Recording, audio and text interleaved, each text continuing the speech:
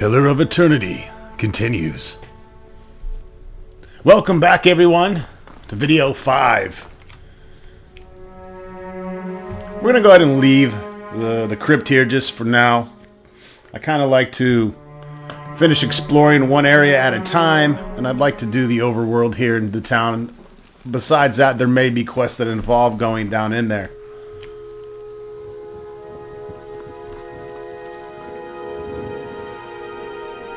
Are you a giant? More or less. I saw someone go into the temple. Papa says we're not supposed to.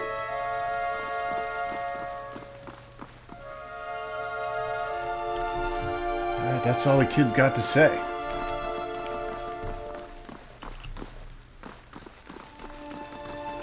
Looks like we have another godlike here. A moonhead. Fel Felion. You see a pennant waving tall and sluggish in the wind, a rising sun embroidered on the banner, the vanguard of a small troop of paladins. The atmosphere is buoyant, if restrained, and their armor has not yet been tarnished by the elements. This expedition is fresh, young, filled with zest and zeal. At their head stands a commander, awkward in full armor, but determined in step. Despite the excitement of his fellows, he does not smile. There's a twist to his mouth. His countenance grim.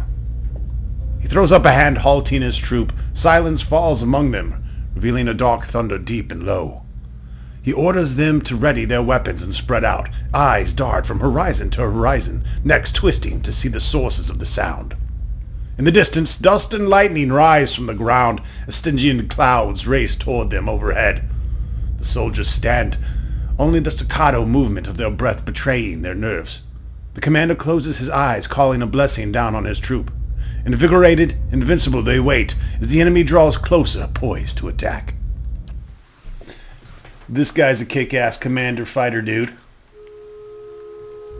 And again, you can't do any kind of interaction beyond kind of seeing into their souls. It's cool. I guess it's a way that I mean, as someone that hasn't played the game, I'm assuming this is a way to kind of give a little bit more background and history to the different characters of locations, instead of just saying they're all villagers or they all just have the little quick blurb bubbles that pop up. It kind of gives more depth to the game, which is really cool.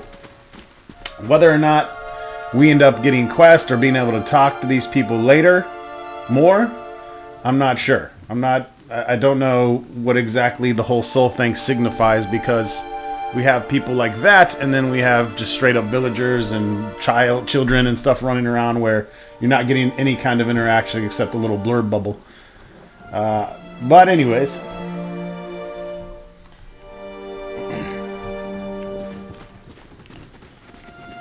I forget what this was. Let's look at this again. Beneath the vines are crude carvings of a sun rising over 3 stars. And we can't do much more than that.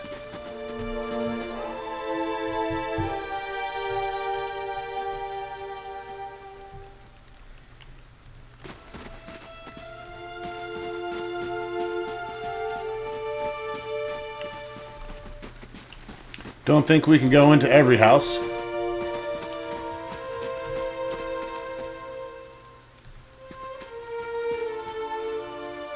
Used to have a lot more fortune tellers come through. Lord Raedric has chased us. Had us chase him off. Well? Okay, we can go to Magran's Fork or back to the Valewood. We get to Silent Lys. Can't get to Cade Noir or the Madam Bridge.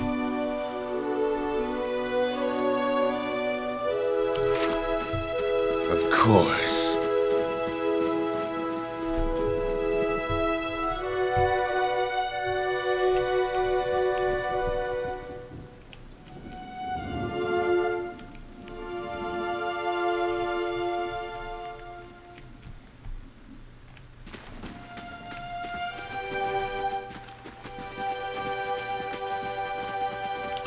Ronan and Hugo and a villager. Oh, I said I was going to switch out my animals, so let's do that.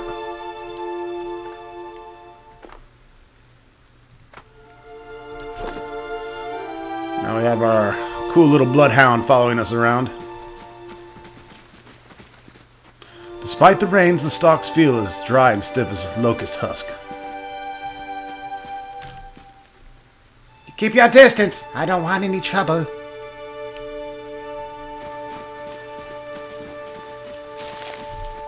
Fine then, lady. I'll just steal your bush. I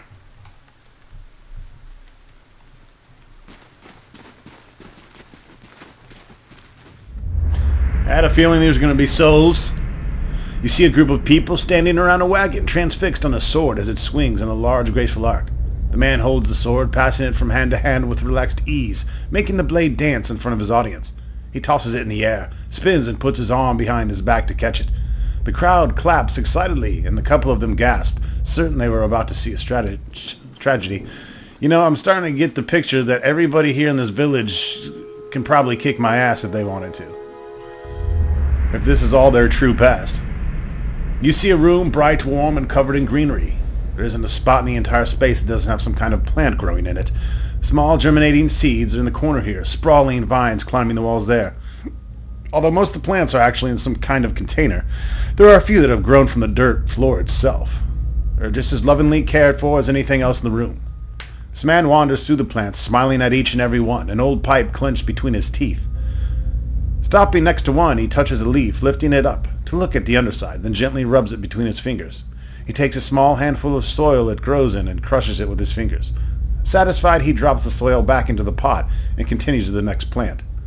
He hums a low cherry tune as he moves amongst the plants, occasionally stopping to sing a few words of something to one of them. Finally, he reaches the door, having visited every plant in the room. He turns back to look at them, a look of serene pleasure on his face. Then he turns back and is gone. He is probably a druid of some sort. He's a tree hugger. This town goes on and on.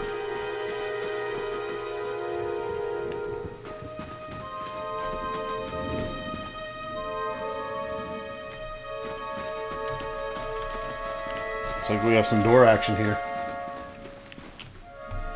Ah, the smithy. That's what I'm talking about. Equipment. Don't think we want to steal from this guy.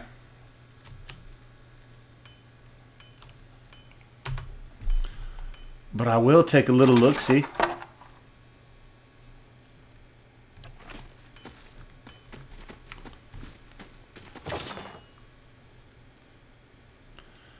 Doesn't really look like he has anything worth stealing or getting in trouble over. Denson and Dole, these swords look ready for the forge. A wand. They're trying to lure Ronstock into stealing that wand. I know what's up. Taotanu. The Samoa of a man is an impressive build, towering above the countertop. His skin is the dusky blue of the deeper oceans, and his thick arms boast corded muscle. Small ears frame a square-jaw face coated in smeared soot and arcing back tattoos alike. He's a coastal Amawa, as I am an island Amawa. He offers you a broad smile as you approach. Welcome! You're the first face I've seen in quite some time. First new face. What can I do for you? What do you have here? You've come to us at a strange time, I'm afraid. The stock's not what it used to be, but we've fine weapons and armor to offer yet. All forged right here at the Black Hammer. What happened? We just don't have the supplies. Been expecting the next delivery for near on a week now. Haven't seen a sign of it. Have to expect they were hit by bandits. The road out east is crawling with them, or my workers ran off with the wagon themselves, maybe to make some coin. If that lot would dare. He's right about the bandits. The dire situation in the village like this and the exodus to the cities has created far too many opportunities for unscrupulous sorts. Tantanu scratches his jaw thinking, if you happen to be headed that way, maybe you could keep an eye out for a supply wagon, or my shipment at least. They'd be cutting through the Black Meadow, I expect. Only good road for it. As it is, most of all weapons go to His Grace, Lord Rajik. Tautanu glances at the nearby guard. And that's as it should be. My ass. But it doesn't leave much for outsiders. We just don't have the iron.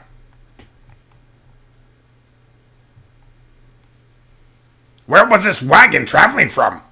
We send the wagon up to New Helmar with weapons, and it swings around through Logholm and the like to purchase supplies. Shortest route back is through the Black Meadow and then north by the Waded Wilds. Tautanu shakes his head. Had a trader come through with word they made it to Logholm, but haven't heard of the thing since. I'll find your supplies and probably take some of it for myself. Tautanu nods. Then you have my thanks. Minus the stealing part. You bring those supplies back and I'll have plenty more to offer you. A discount to start. Oh, and if you find my workers, tell them to hurry it up, or they can take up farming instead. Hey, I wanted to buy shit. Of course. You won't find it finer anywhere else. Holy madoli. Okay, just like Baldur's Gate, they like to throw magical items up in the blacksmithy. His finer pieces of work. We will definitely be going over all those. Minor ring of deflection and minor ring of protection. Aha.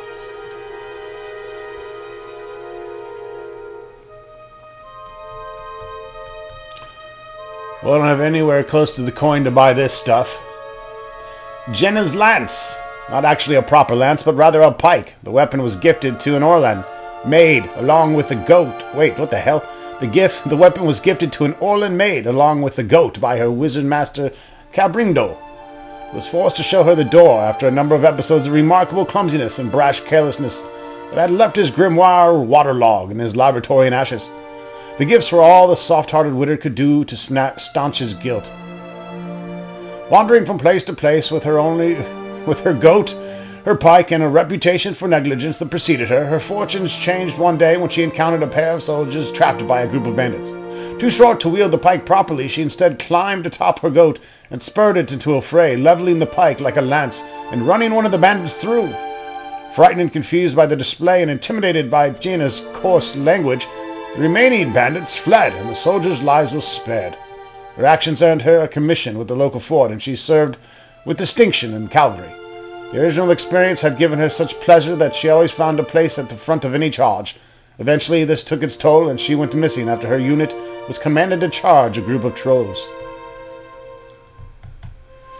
It is a unique two-handed pike, 14 to 20 damage, a little bit extra reach. Grazes are converted to hits. That's a nice enchantment, 20% of them. And it adds a constitution. Wouldn't mind having that. The crossbow hold wall. It's an arbalist. Two-handed arbalist, which is just a heavy, big-ass, crank-turning crossbow. 3 enchantments. 20% attack speed. Crits can inflict prone with a crit multiplier and does a nice amount of damage. A masterwork of dwarven craftsmanship, this sturdy arbalist earned its name during the Battle of Marching Mountains, where a dwarven ranger held off a group of ogres bearing down on him and his few remaining comrades. In the ranger's hands, the arbalist proved more than capable of launching bolts through thick ogre hide, holding the evading force at bay just long enough for the reinforcements to arrive. While victory against the ogres proved short-lived, the tale is still one told with great pride around dwarven campfires. And we have some kind of crazy stiletto here. Azari Stiletto. 3 enchantments. Grants jolting touch on crits. It's got a 3 damage reduction bypass, which I'm assuming means it ignores an enemy's damage reduction by 3. or at least 3 points of it. Piercing, accuracy versus deflection. And it's an interrupt weapon. The faster weapons can cause interrupting, which is pretty big in this game, unfortunately. For Lug-Lug, he's got to stick to his Lug-Lug weapons. The War of Black Trees brought hardship and suffering to many Glanfathans, but it bore special tragedy for the Druidic orders, who were forced not only to endure the deaths of many friends and kin, but also the destruction of the lands they revered above all else. Among these was Azraith, a young Ovate, deeply troubled by the use of the elements to turn nature against the people of Irglanfath, and wondering if he was seeing the last days of his people. Azraith took to walking the endless stretches of burned-down forest in search of something, anything that might signal a reason to hope. He found it in an old ironwood tree, thick and gnawed with roots that ran in waves to the ground as though they'd been woven there. It stood as it always had, though singed well up the side of the trunk now, while everything around it had been incinerated by soldiers of Deerwood, leaving a wasteland 1,000 acres in every direction. Azraith plucked a single branch from the old tree, making sure to express his profound gratitude. An accomplished organic artificer, Azraith reshaped the branch into a blade that would rival any made in a forge. He infused it with strength of elements, vowing never again to be at their mercy, and resolving that if the tree could endure, so too could he. In his hands the blade would find its way into the hearts of many soldiers who stood at the edge of the forest with torches and barrels of pitch, and by the war's end he had saved many forests from a flame. When his years were drawing to a close, Azraith made a final pilgrimage back to the old ironwood tree which still stood, and he laid the knife at its base, to be taken up by someone else in need of inspiration in dark times. On his way there, he was pleased to see that beneath the ashes that covered the forest floor, new life had begun to spring. Azraith's stiletto is unusual, as the entire weapon is dark red-brown wood, even the blade. The magic used in its creation hardened and protected the wood, preventing it from chipping or warping. Dark green vines and leaves sprout from it, and wrap themselves around the hilt to form the grip. That's pretty solidly tight. Nice job, nice job.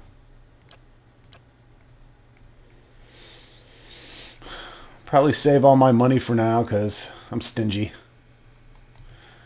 Cape of Withdrawal, plus 15 defense. Okay, while disengaging, that makes sense. A bronze horn figurine.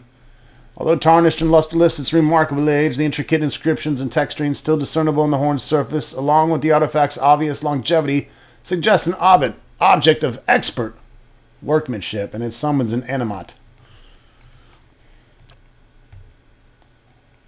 Maybe some kind of automaton, I'm not sure. Camping supplies, the blunting belt, damage reduction against piercing and slashing. That's pretty nice. Wouldn't mind one of those.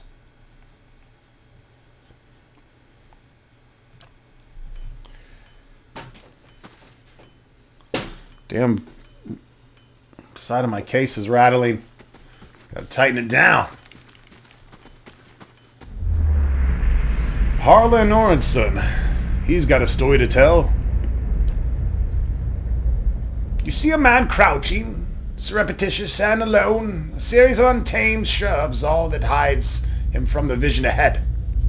His eyes are locked on a Delegmangan, beautiful and terrible eyes, half-lidded as she hums. A bird with fantastic blue and orange plumage sits on her shoulder, trilling gently, and the man is entranced. Trembling, tentative, he stands, and the tranquility is broken by the bird's startled squawk. The Delegmangan half smiles, beckoning with twig-like fingers.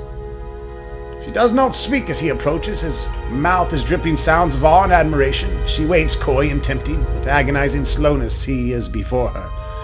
Then something changes. She sees something hanging limply from his side and begins to hiss. Fingers suddenly claws and eyes black with hate. He has no time to reach for his axe or grimoire as she strikes. And just as soon as she strikes, she is gone. The only evidence of her existence is the shuddering wreck on the ground. He grabs at his grimoire nevertheless and begins to chant, but the words of a magical language of his own imagining, scribbled in a maniacal shorthand, ring hollow. And the silence continues unabated. He turns and shrugs at some or something, but if there is something there, you do not see it. That dude was messing with the Dryad or something. Duig Gan Steelcollar. You see a group of adventurers surrounded by a crowd of attacking Zorips.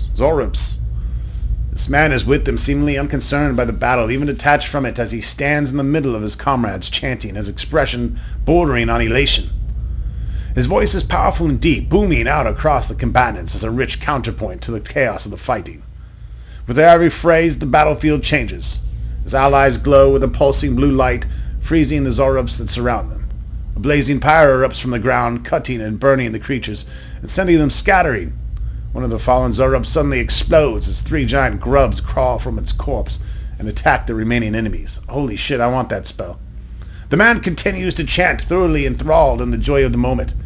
Finally, the creatures have been reduced to 1. His allies stand back as the man approaches it, still chanting. He removes his hammer and swings it at the Zorub. His phrase ends as the hammer connects with its head, punctuating the spell and bringing his song to an end. Some kind of cleric or war priest, possibly. We have our apprentice Smithy. Don't tell Tantanu, but I think Dunstan over there in First Fires might have the edge on him.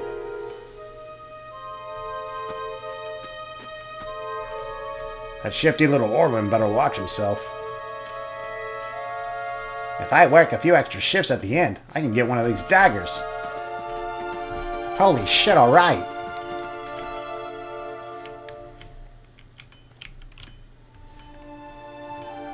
The bellows sigh into the furnace, and the coals burn brighter still.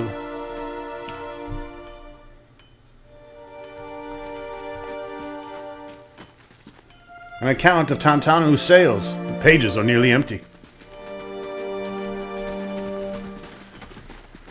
Alright, so we got a little questicle from Tantanu.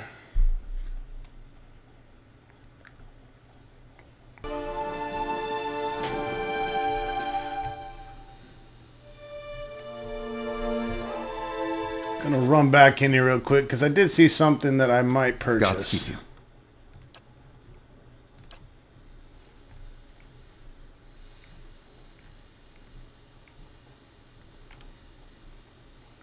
A rope and grappling hook. Just in case we need to scale any walls and Lug does not have the athletics for it. Hello.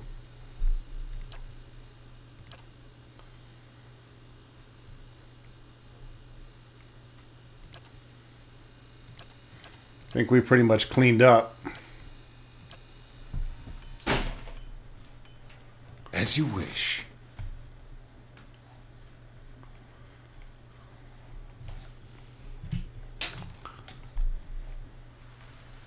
Yes.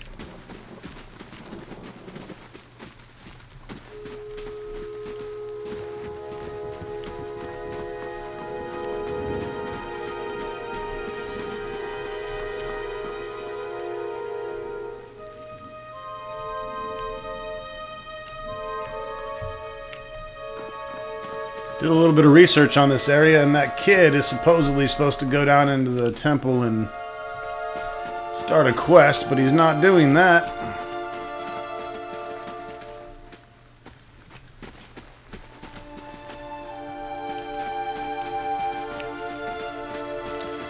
Must be another trigger.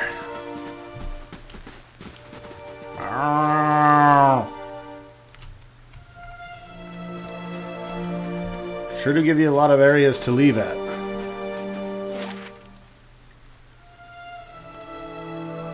And it shows, obviously it opens up more destinations. Gotta just kind of check them all.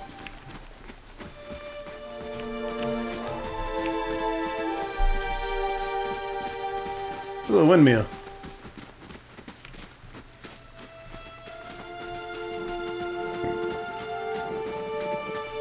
Left, left, left, right. go check out the windmill.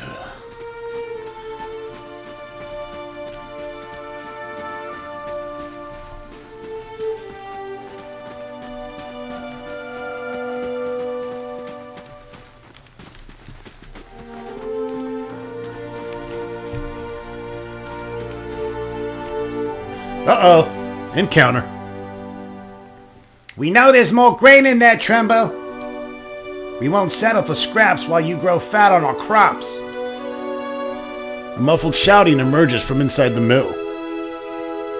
First of you junkins comes through that door, gets a shot between your eyes. God hear me, Swainer. I'll put you down like a dog. Come away for now, lads, but we'll be back, Trembo. We'll have fair prices, or by the flame we'll have a reckoning. Uh-oh, against the grain quest is upon me. These people are pissed.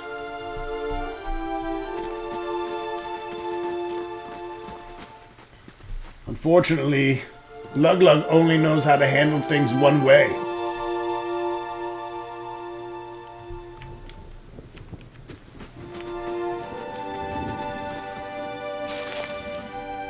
Settler's arrow.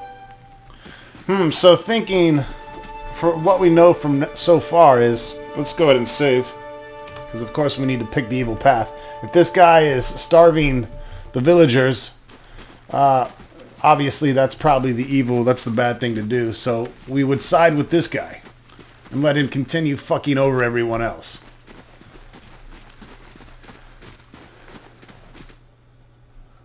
Oh, he's just going to let us walk right in. Okay, cool. Sure. An elven man stands before you. His relatively stocky build suggesting a life of labor. His face is pale and drawn and his eyes wide. Behind him, a younger man and woman exchange worried glances. The miller raises a club as you enter. It shakes violently in his grip. Get back if you value your life! I don't like being threatened! We have that in common then, Tremble says, raising his chin a little.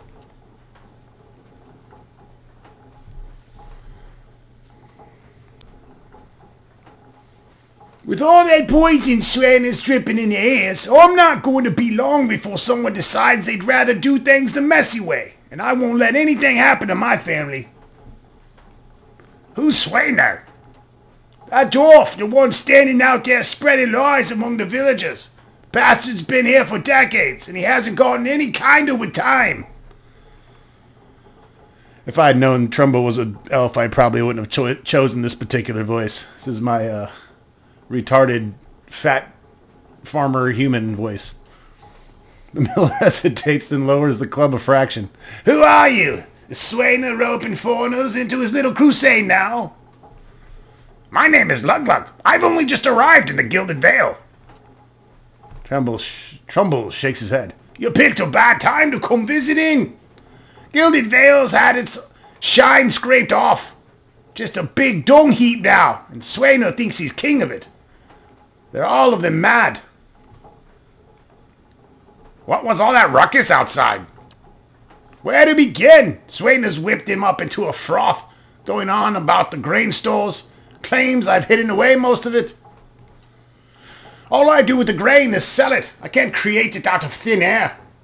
And I can't hand it out for free. I pay for the farmers for crops they bring in, and I sell what comes out of the mill. Most of it goes to the Black Hound on the west side of town for ale. Swainer and his lot sure don't mind that part. Well, maybe Swainer's the bad guy. You take a look at the fields on the way into town.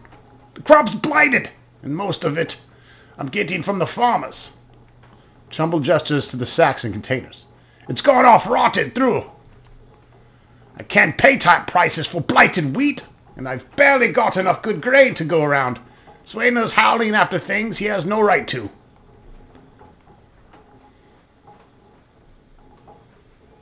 Maybe I ought to have a talk with Swainer then. The miller all but sags with relief. I'd be grateful if you did. He won't listen to me anymore, but maybe you'll have better luck. Tell him we're all having a hard time of it, and we'll have to make some sacrifices. We'll be in your debt for it, if you can convince him.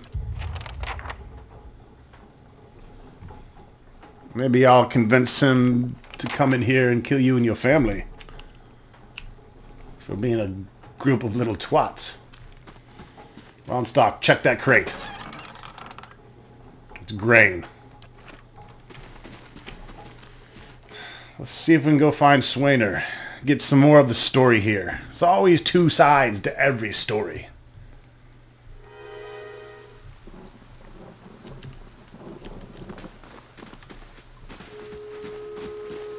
Come on, hound dog.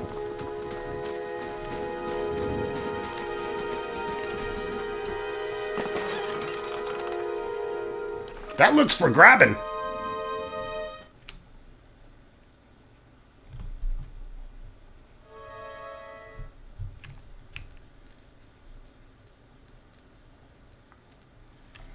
Nanton. This bottle of Sonrid is half empty. The Deerwood Part 2.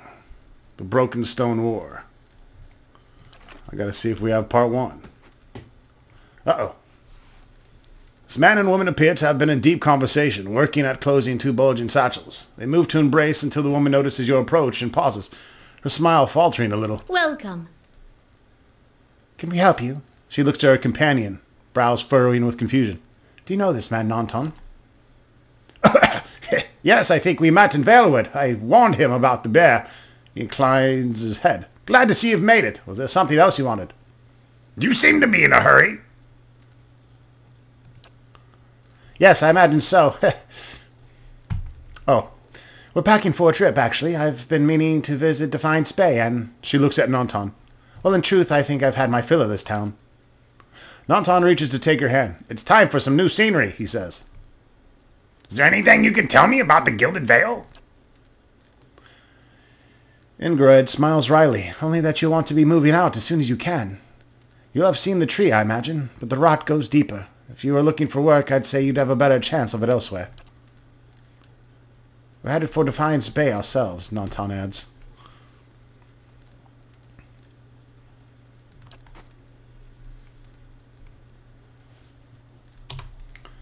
Well, that didn't give us much. Looks like they don't care if I steal their book either.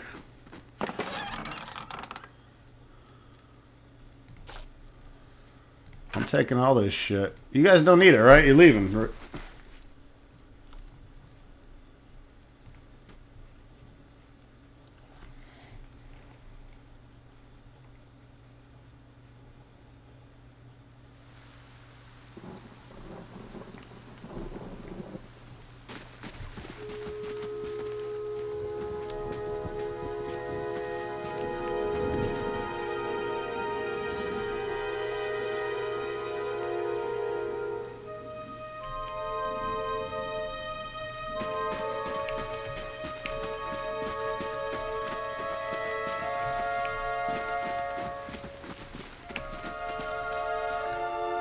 We have a fire godlike here.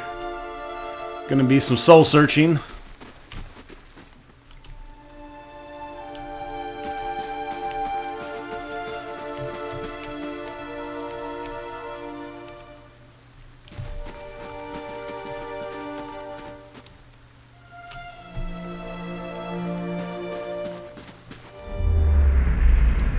You see a pair of immaculately polished leather boots and an impeccably maintained goatee.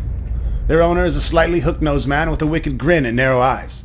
He bobs his feathered hat at nearby merchants as he ambles by, a small piece of parchment held tight in his fist, ink staining his fair fingers. He seems to know most of the merchants in the market, stopping to engage some, nodding at others, and even bartering for minor goods with a select few, always smiling, laughing, and exchanging jibes. He approaches a heavy-set Amua, smile plastered stiff across his face, and jokes about the weather. She jokes back, subtly palming him several gold coins. When he walks away, the paper in his hand is gone, and the smile on his face far more genuine. He tips his cap at her, winking, and trundles off, with a new spring in his step. He is an information gatherer. Doran Chamberlain. You see a large crowd gathered in the middle of a courtyard. This man stands in the midst of them, a cloak pulled over his head, holding it closed around his neck. The crowd is congregated around a platform, and they all watch transfixed as the man is led to the platform flanked by two city's guardmen. The man is shackled head and foot, but carries himself as a nobleman, not deigning to even glance at the crowd. The cloaked man pulls his cover closer around his face and turns to leave, hunching over to avoid being seen. A crier on the platform unrolls a parchment and begins to read, but the man pays no attention, intent on getting away from the courtyard.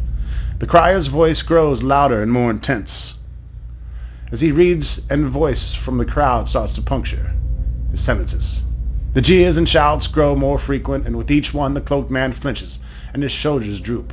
He breaks from the crowd, coming to the edge of the courtyard as the crier reaches the end of his proclamation. The crowd grows silent again, save for the occasional shout. The man turns back to look at the platform, seeing his father kneeling before the block, neck exposed. What is this, Game of Thrones? The executioner moves into position, lifting his axe to strike. The man turns suddenly, unable to watch. There's a wet thunk, and the crowd breaks into cheers and applause. He leans against the wall, regaining his composure, then straightens up. With obvious resolve, he strides off, away from the crowd and his legacy. What I read about the fire godlike is that they're kind of revered in many places, so who knows? Everyone is disliked somewhere.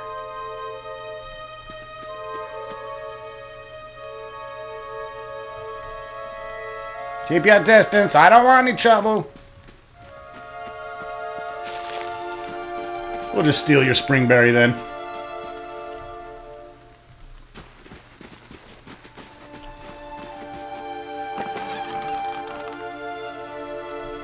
Goldratt Chew, a staple of Deerwood wooden countryside.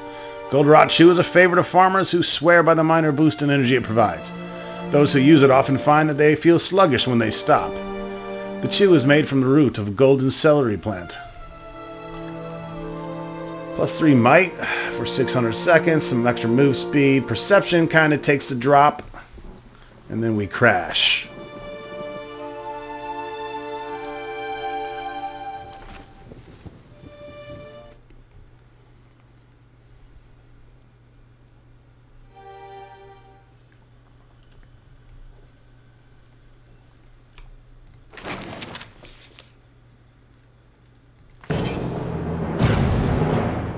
This is my book, bitch! Bring them down!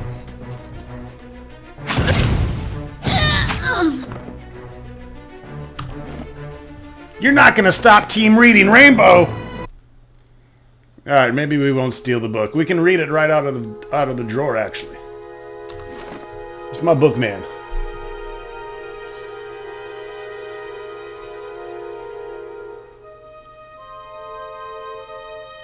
We've only been able to read 2 books because we don't have the other parts. We need to find part 1 of the Deerwood Broken Stone War, which has got to be in here somewhere. And we have the development of the Crucible. Of course.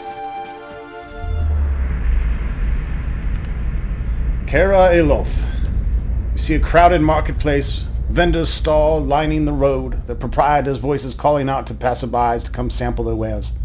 This woman wanders through the throng, strolling hand in hand with another woman. They peruse the vendor's goods, tarrying at the book merchant with a number of old and beautiful tomes, chatting with one another about what they see. One will pick up a book and show it to the other, who will take it, comment on it, and place it back on the shelf. Then the first will snatch up the book again and quickly pay the merchant before the other can snatch it back. They walk away from the market weighed down by packs filled with books, still hand in hand, standing close, familiar with each other. That's why she got pissed at me for stealing the book. She's a book thief. As they pass down a somewhat deserted street, an object suddenly hits this woman in the chesticle and bounces off, rolling away toward one of the buildings. The woman stops, looked at the object. It's an apple, and then back up at the person who threw it. There's nothing special about him aside from the angry look on his face and the 2 other apples he holds. Before either woman can move, the man draws back and throws another one at them, this time hitting the second woman in the forehead. He yells at them something derisive and hateful, something about a legacy and about responsibilities. The woman raises her hand to her head and wipes the juice and bits of fruit from her face and stares the man down defiantly. The first woman squeezes her hand and puts the other on her companion's shoulder, attempting to calm her down. The other woman pulls a book from her pack and holds it before her, muttering under her breath. She pulls her hand free and waves it above the book, an aura forming around her. The first woman is still trying to calm her down, but all she says goes unheard. The man uncaring for the events happening in front of him draws back and throws the last apple. As it arcs through the air toward them, the second woman brings up her hand and points at the apple. A glowing orb of energy flies from her hand and strikes the apple, causing it to explode, raining bits of apple down on the road and buildings around them. The man's face changes, anger joined by fear, looking like he's trying to decide if running or attacking is the better course of action. The second woman has started chanting again, her hand glowing, her eyes narrowing. This woman steps in front of her, placing herself between her love and their attacker. Ooh, scissors. She touches her face, gently stroking it while whispering calming words. A kiss. The woman's countenance changes. She calms her eyes, softening her lips, regaining the lost smile. The first woman smiles again as well and kisses the other. "Wizard scum!" the man behind them says, and the two women turn to face him, staring him down defiantly. They join hands and begin walking again, moving past him without so much as a sideways glance. Imagine a world where people are racist against your occupation, and not your ethnicity, and not your sexual orientation.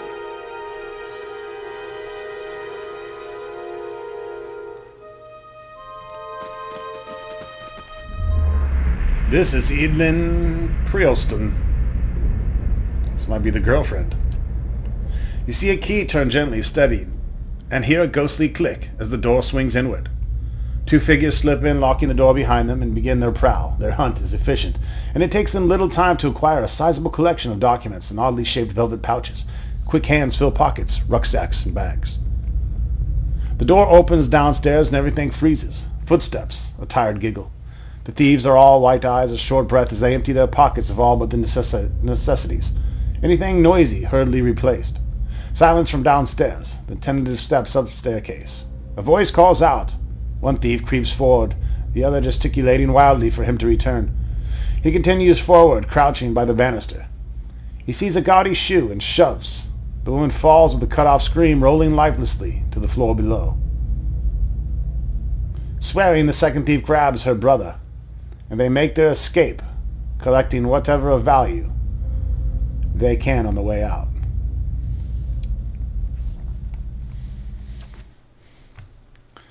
A house full of thieves.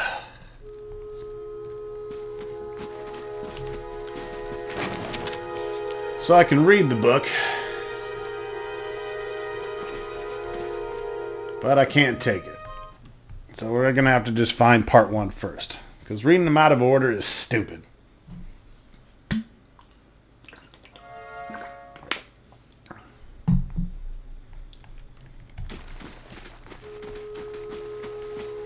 I think I've done a pretty solid rotation of the town. Offra's house, I think we haven't gone to Offra's.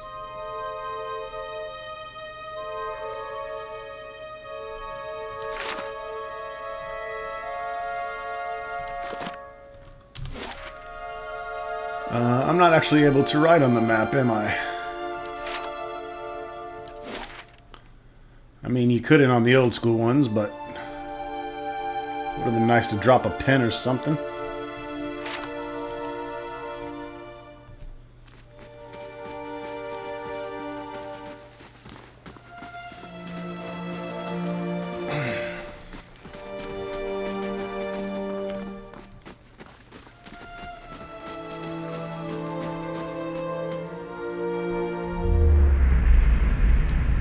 Clink! You see a small group of people gathered around the ruins of a house. The destruction continues out from the single dwelling to the entire village. Not a single building still stands. Rubble is scattered everywhere. One of the men in the group leans over something in the debris. It is this man, younger, barely more than a boy. The man reaches out and shakes the boy by the shoulder. The boy makes no sound and doesn't respond to the man's disturbance. The man looks up at the other members of the group and shrugs, standing to rejoin his friends. The boy suddenly sits up, eyes wide. He scrabbles backward away from the group, looking around in horror. The group moves toward him in unison, eliciting a yelp from the boy, who tries to move further away. A woman in the group puts out her hand, stopping the rest. She turns to them reproachfully, motions for them to stay, and then looks at the boy on the ground, who is trying to push himself through what remains of a wall. He seems unaware he has even stopped. The woman slowly moves toward the boy, hands out, speaking in low, calming tones. For a time, the boy doesn't even hear. He just closes his eyes and braces himself against the wall, expecting violence. Eventually, the woman's words work through the fear, and he hears her. He opens his tear-filled eyes and stares at her. She holds out a hand to him. He looks at it, seeming confused by the offer, then hesitantly reaches out. She takes his hand in hers and leans down to help him stand. So this guy's village was eradicated by some roving bandits, and obviously he was taken in. What is it? Zlox the Usurper. This could be the guy that led the assault on his village. You see a lone man standing in a field. He looks around, surveying the crops. Occasionally he bends to examine a leaf up close. He's intent on what he is doing, completely absorbed in his work. This man approaches him from behind. He moves slowly, but does nothing to mask his approach. In his hand he holds a large sword. There appears to be no malice or hatred in the man's demeanor. He almost seems pleased. The first man hears his approach and stands, turning away from the plant he was expecting. His face breaks into a smile as he opens his arms to welcome the approaching man. The smile freezes into a grimace as the second man thrusts the sword through his stomach, its blade now protruding from his back.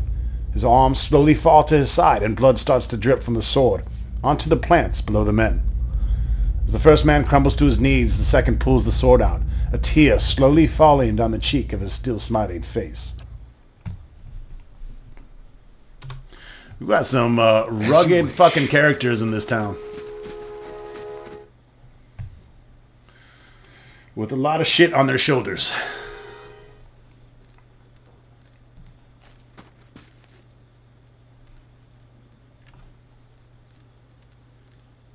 Afra, okay, yeah, we talked to Afra already.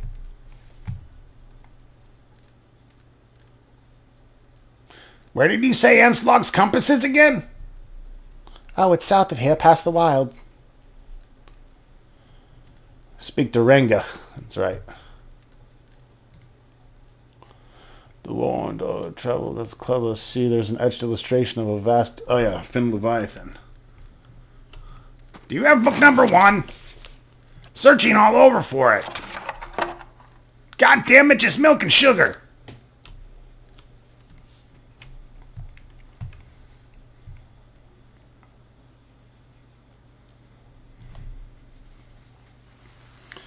A lot of dialogue in these couple videos, but that's going to happen when you get into town and there's all these people and stuff. Hopefully everyone is enjoying the LP. I'm sure we're going to see some action soon. I bet they have better gold rot chew in the city.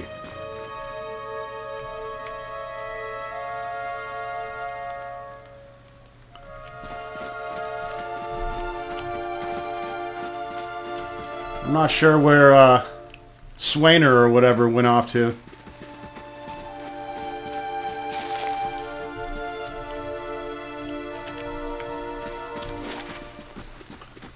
He doesn't seem to have a home here. Road west. Okay, north and east. Fair enough. Maybe they're staying at the inn. I can't remember all these damn people.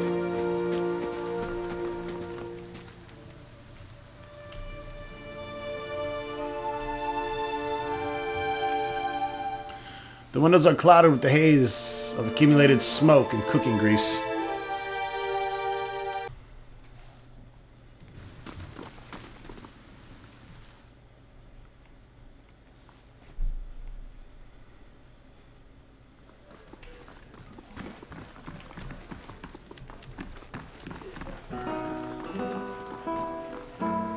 Hail, traveler. Don't know who you are and don't much care. Keep walking. We're not here to chat with foreigners. Alos narrows his eyes. Careful. Looks like they're cut from the same cloth as those rowdies who attacked me. He wrinkles his nose. Smells like it too. I saw you outside of the mill. What was that about? Well, someone fancies themselves a meddler, eh? What's that about? It's about Trumbull thinking he's king of the town on account he's got the mill to his name. The dwarf's jowls quiver with rage. It's about him barely giving us anything for the wheat we bring him, and then cutting our purses when we need to buy grain. It's about farmers going hungry while some bastard gets rich off their crops.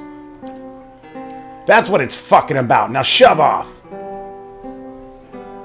Trumbull says you've been threatening his family.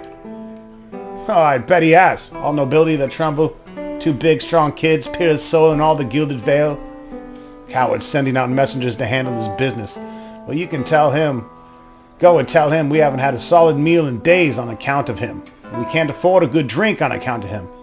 But we won't be bullied by some foreigner on account of him.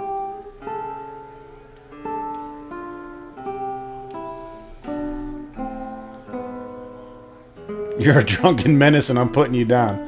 This is a bit of a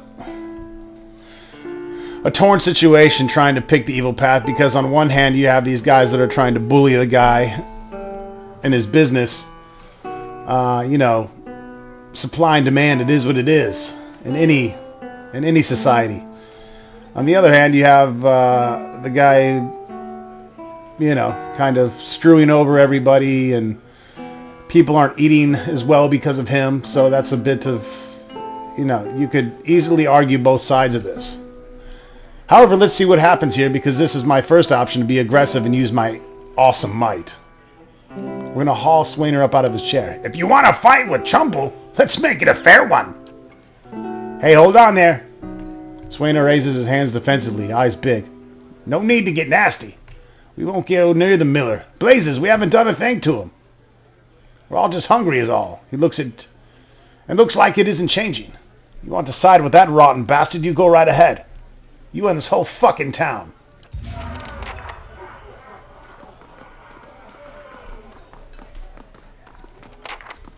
Come to gloat.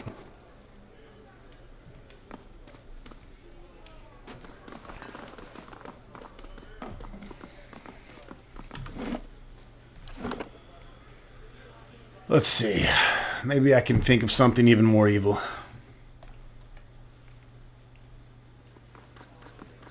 That will give us a reputation boost. Of course.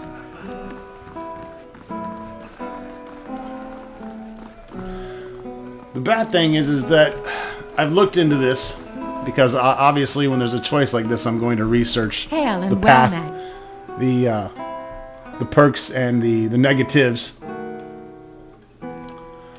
If we do this the complete evil way and murder the family in the mill, we are going to end up paying more money here at the inn, which honestly doesn't look like a bad thing.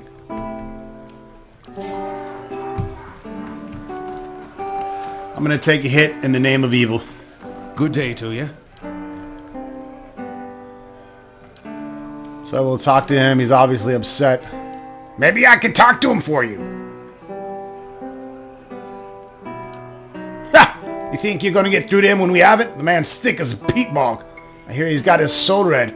Found his kin used to grow sunry trees for their Adarian lords. Up until they figured out their side was losing. Explains why his knees still ache to bend to whatever lord or lady crosses the road. He'll be holed up in that mill for days, the coward. The dwarf eyes you considerably. But here, if you want to give it a shot, then good luck. We'll owe you one if you manage it.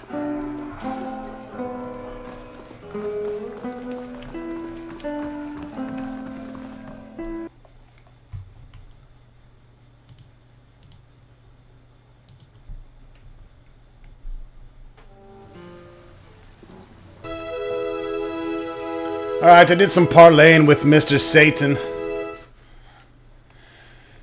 Of course, whom this LP is dedicated to, and Wifey Satan. Let's not forget her. We decided that we're going to stick to mercenary lug-lug. Stay mercenaries, more of a neutral evil let's play as opposed to a chaotic evil slaughter everything. Because I think there's going to be a better turnout.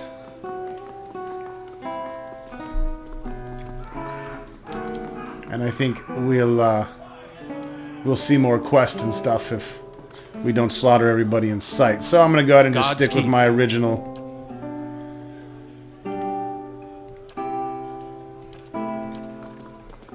Greetings.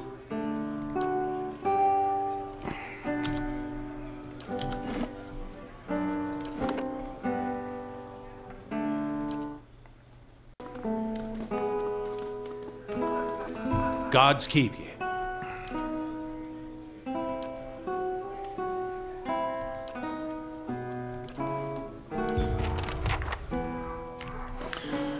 Alright, so by doing this decision,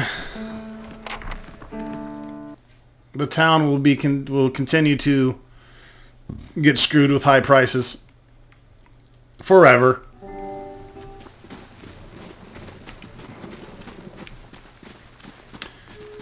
And it's this decision that is going to get us the most money out of all the decisions. Which Mercenary Lug is okay with.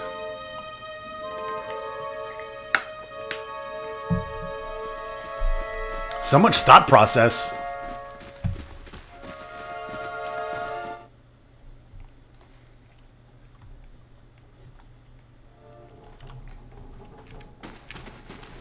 Hail and well night. I spoke to Swainer. And what did he say? I convinced him to leave you and your family in peace. Why, that's great news. I wasn't sure you'd get through to him. They're out of their minds with drink half the time. I owe you a great debt. Here, he pulls a coin purse from his hip and pushes it toward you. Today's earnings to show my appreciation. And you can be sure I'll let everyone know what you've done for me. That's really all you can afford after I saved your family? Oh, no, of course, that's fair. Here, I saved some coin just in case well, here it is anyway. We don't need it now. Now we stand a chance of getting through this year. Tremble smiles broadly. All thanks to you. Safe travels, friend. Alright, so we got some extra coinage out of it. The town is still in a poo-poo state. I'm glad he convinced them. Last thing we need is our grain stores burned down by a drunk. Thank you. You're giving us a chance to turn things around. Giving you a chance to screw people over? You better stick to it. Don't worry, at the very end of the game, when all is said and done, I'm going to go to each town and slaughter everybody. There'll be a bonus video. Lug slaughters the entire world.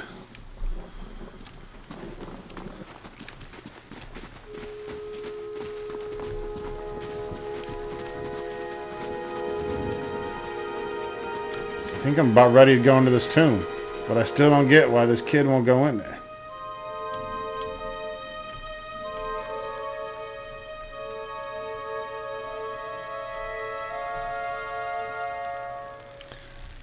I also think we're out of time, folks, so I would like to say thanks for watching. We'll see you soon. We'll probably descend into this tomb in the next video and check that out. And, yeah, get proper revenge on a bear, possibly. Thanks for watching.